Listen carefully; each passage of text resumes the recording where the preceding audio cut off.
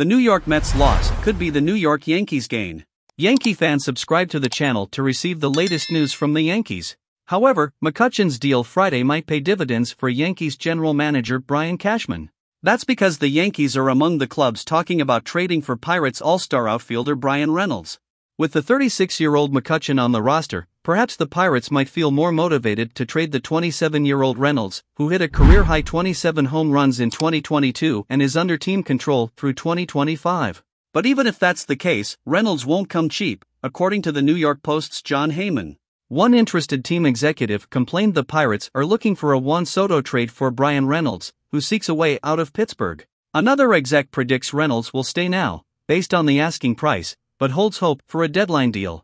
Word is, the Pirates sought 4 top prospects from the Yankees, including multiple players from the top group that includes Oswald Peraza, Anthony Volpe, and Jason Dominguez. Yankee fan, do you think it is a good option the Yankees negotiate with Bryan Reynolds already at the beginning of this season?